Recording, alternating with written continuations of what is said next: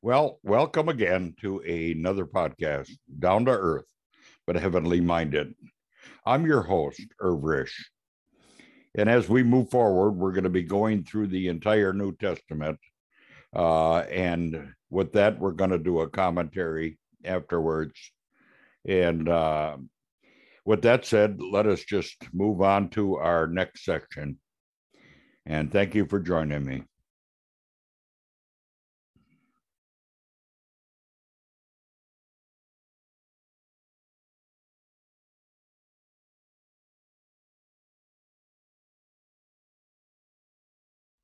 Chapter 21. And when we had parted from them and set sail, we came by a straight course to Kos, and the next day to Rhodes, and from there to Patara, and having found a ship crossing to Phoenicia, we went aboard and set sail. When we had come in sight of Cyprus, leaving it on the left, we sailed to Syria and landed at Tyre, for there the ship was to unload its cargo. And having sought out the disciples, we stayed there for 7 days. And through the Spirit they were telling Paul not to go on to Jerusalem.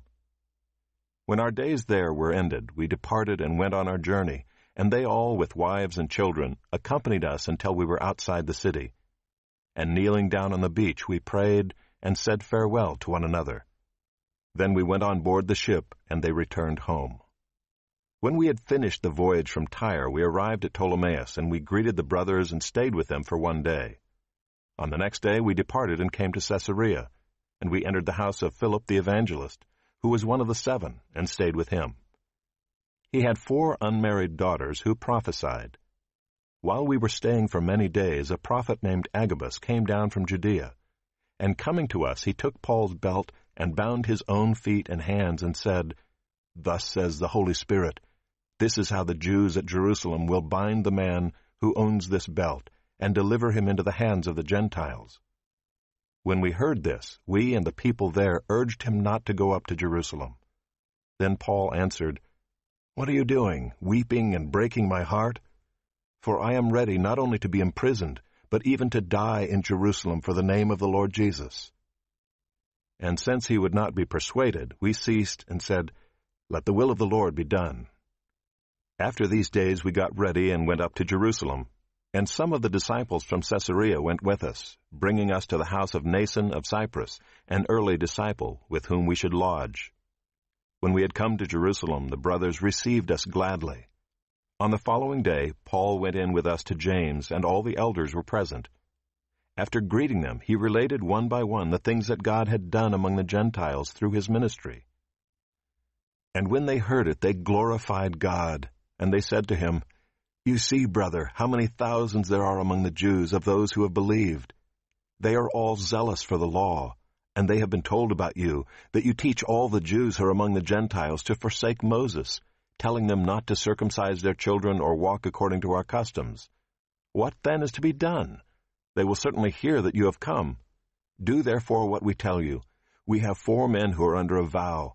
Take these men and purify yourself along with them, and pay their expenses, so that they may shave their heads. Thus all will know that there is nothing in what they have been told about you, but that you yourself also live in observance of the law.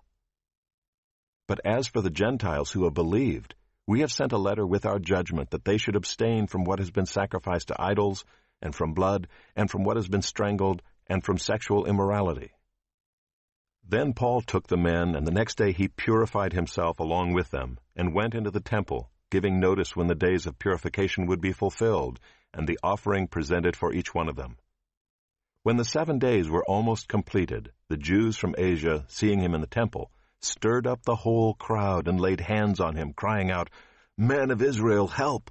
This is the man who is teaching everyone everywhere against the people and the law and this place. Moreover, he even brought Greeks into the temple and has defiled this holy place." For they had previously seen Trophimus the Ephesian with him in the city, and they supposed that Paul had brought him into the temple. Then all the city was stirred up, and the people ran together. They seized Paul and dragged him out of the temple, and at once the gates were shut. And as they were seeking to kill him, word came to the tribune of the cohort that all Jerusalem was in confusion. He at once took soldiers and centurions and ran down to them, and when they saw the tribune and the soldiers, they stopped beating Paul. Then the tribune came up and arrested him and ordered him to be bound with 2 chains. He inquired who he was and what he had done. Some in the crowd were shouting one thing, some another. And as he could not learn the facts because of the uproar, he ordered him to be brought into the barracks. And when he came to the steps, he was actually carried by the soldiers because of the violence of the crowd, for the mob of the people followed, crying out, "Away with him!" As Paul was about to be brought into the barracks, he said to the tribune, "May I say something to you?" And he said, "Do you know Greek? Are you not the Egyptian, then, who recently stirred up a revolt and led the 4,000 men of the assassins out into the wilderness?" Paul replied, "I am a Jew from Tarsus in Cilicia, a citizen of no obscure city. I beg you, permit me to speak to the people." And when he had given him permission, Paul, standing on the steps, motioned with his hand to the people. And when there was a great hush, he addressed them in the Hebrew language, saying,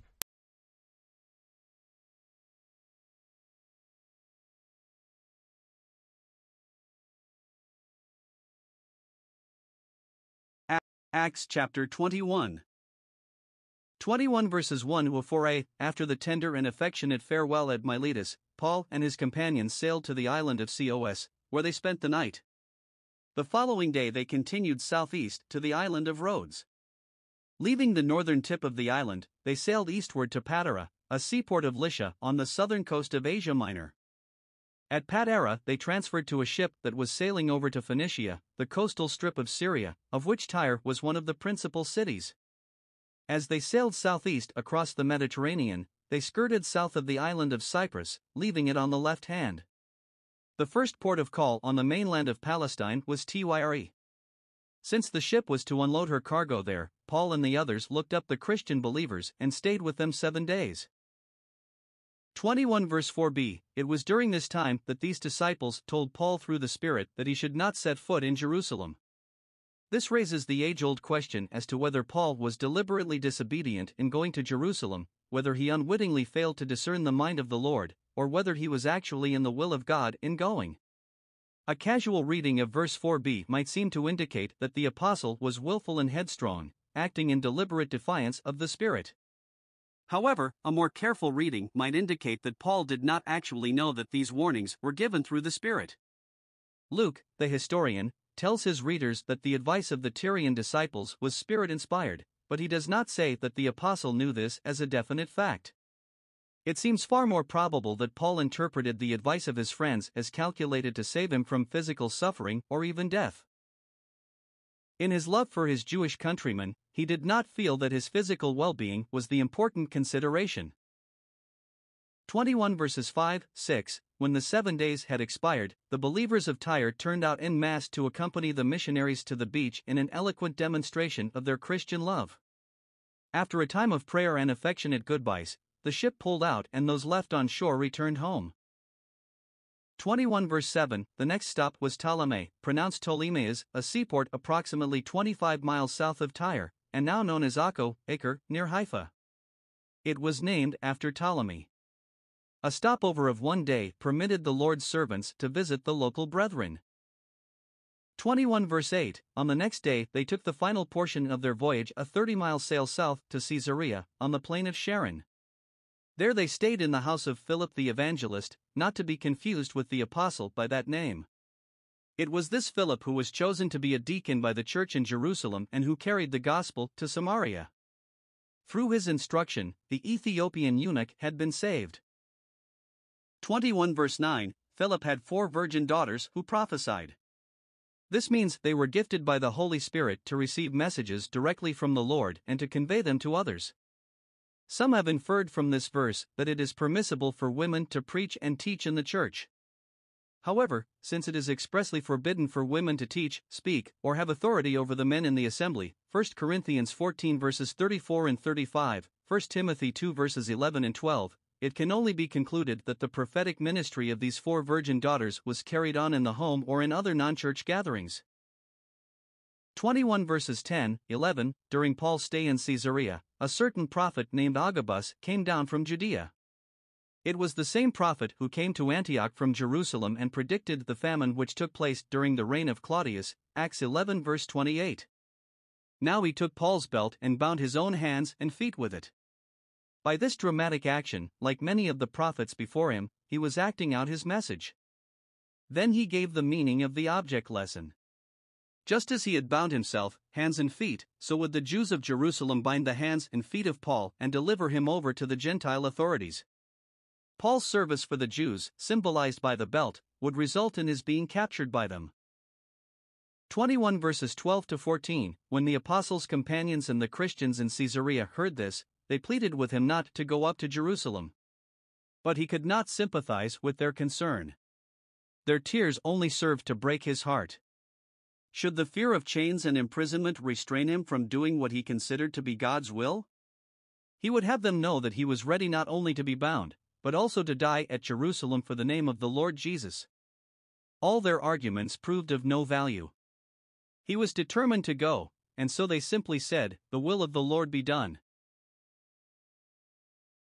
It is difficult to believe that Paul's parting words were spoken by a man who was knowingly disobeying the guidance of the Holy Spirit.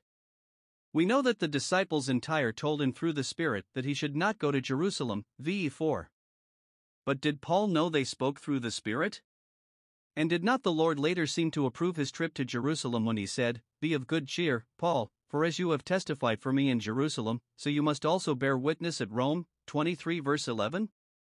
Two things are clear. First, Paul did not think his personal safety was the main consideration in serving the Lord. Second, the Lord overruled all these events for his glory. 21 verses 15, 16. From Caesarea to Jerusalem was an overland journey of more than 50 miles, a long trip in those days of slow transportation. The apostles' traveling party had been increased by the addition of some of the disciples from Caesarea and also by a Christian brother named Nason, pronounced Nason. Originally from Cyprus, he had been one of the earliest disciples there. Now he was living in Jerusalem, and was privileged to be host to the apostle and those who journeyed with him during Paul's last visit to Jerusalem. Paul's missionary journeys really end with his arrival in Jerusalem. The remainder of the book of Acts is occupied with his arrest, trial, journey to Rome, trial, and imprisonment there.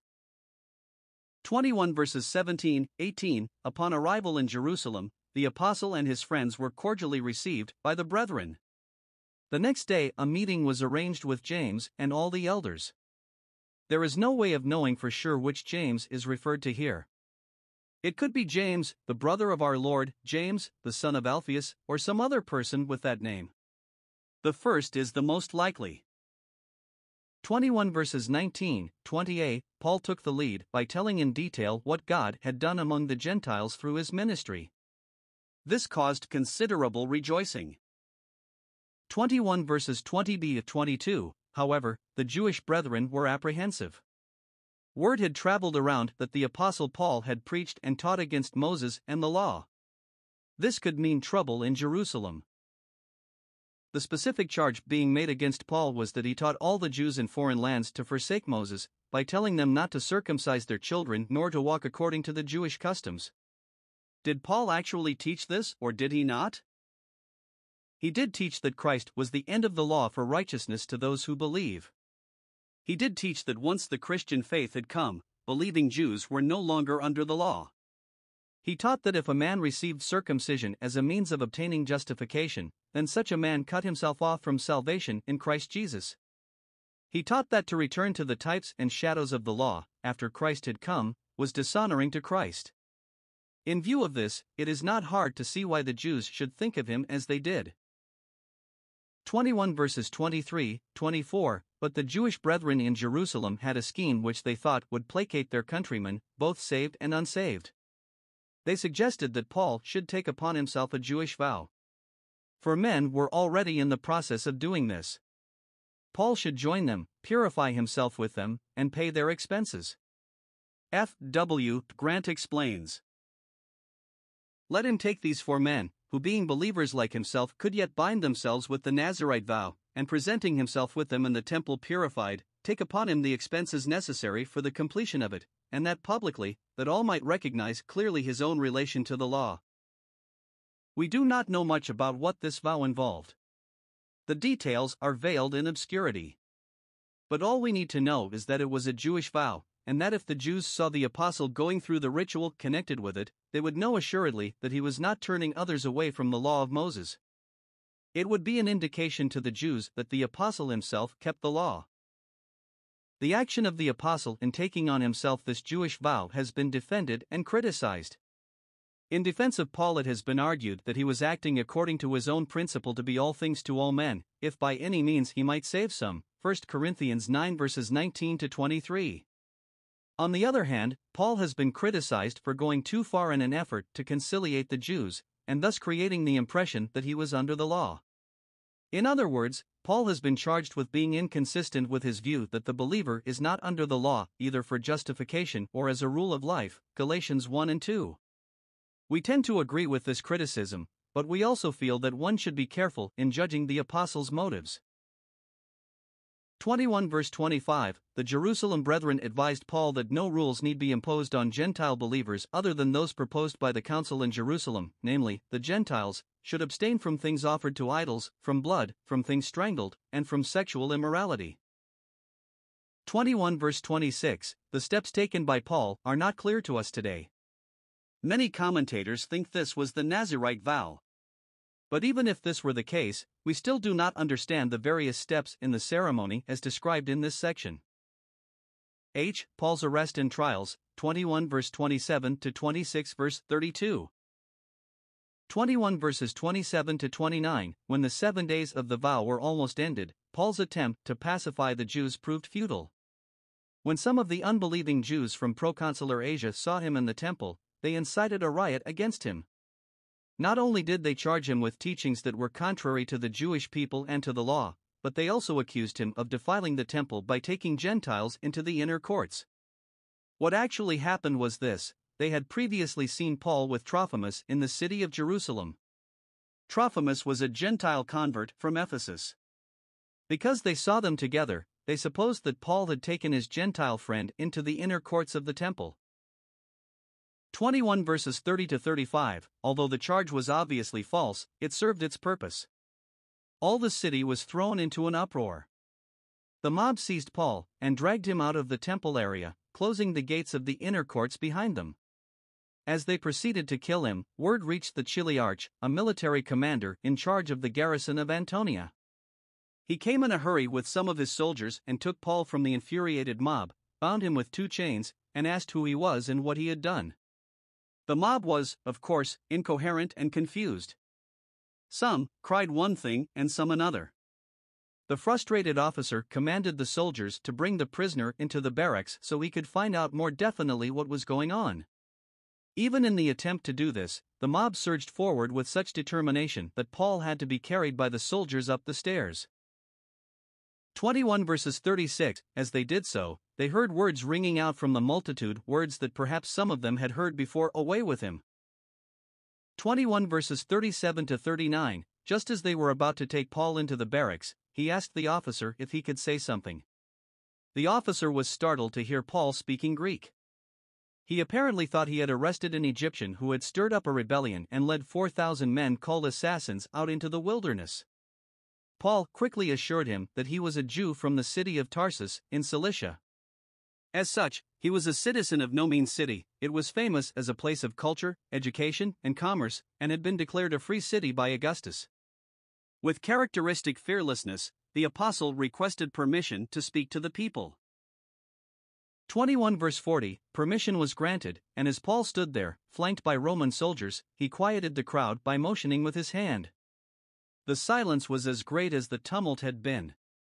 He was now ready to give his testimony to the Jerusalem Jews. The Hebrew language here probably means Aramaic, a closely related tongue, as spoken by the Hebrews at that time. Well, this ends another one of our podcasts. And until next time, just remember, God is out here. And you can find out all about him in your Bibles. All you have to do is pick it up and read it. I have mine right here. And God is in this Bible. So please read it. With that said, bye for now. Till next time.